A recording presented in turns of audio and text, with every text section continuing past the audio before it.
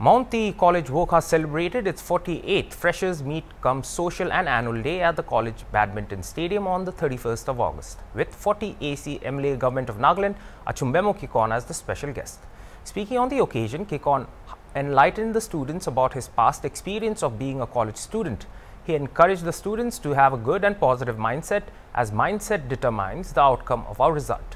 Comparing the old education course to the new one, he advised the students to take it easy and score higher academically, as with the new semester system, the course isn't very vast.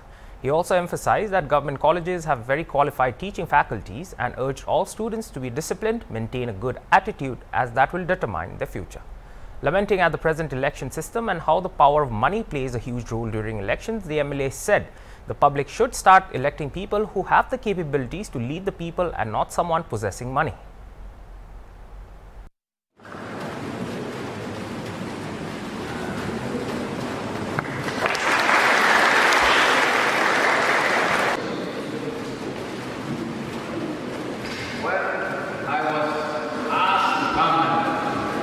Praise this occasion by our senior teacher, I was telling you that I have attended about 9 occasions as chief guest, as special guest, you need. There are so many ministers. So I was getting to the house to come and show my face. And I was thinking to myself that people must be getting fed up of me, standing and speaking on a ground like this. But he was insisting that I must come and show my face. So at last I agreed to show my face. It takes me back to my memory lane of 30 years back when I metrical. In 1992 we were here, result was 1993. So I joined Hornbill College. A Fresher'S day like this is an occasion you all would recollect, the senior lecturers. This is one occasion where we all know for it. A very interesting day for the students. Those days, our time, that was 30 years back, our senior leader. One thing that concerns me as an elected member is the election system.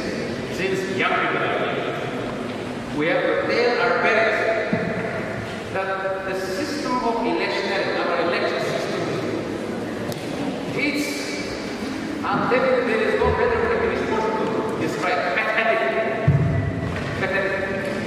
The English lecturers, the English teacher will give us a better word, but I can only remember the word pathetic. Our election system. Who doesn't require money? All of us. We need resources to survive, we need resources to go to school, colleges. Who doesn't? But the amount of money that we invest, we put in during elections, the demand that from our people to spend during election, this is something which is going to, it's not going, it is going our society. Earlier, the principal of Mount Tiyi College, Dr. Bue Hunle King, in a welcome address informed that the college now has 300 students enrolled, including 145 new students. The principal also stated that the college focuses on making their students academically good as well as molding them to be good human beings and successful professionals. She also informed that the college is set to introduce extracurricular activities like skill development, hospitality and management, tailoring and basic computer classes. On the occasion, late Mondamo Kithan Memorial Award was also presented to Sorenthang Izang, a graduate student of 2023.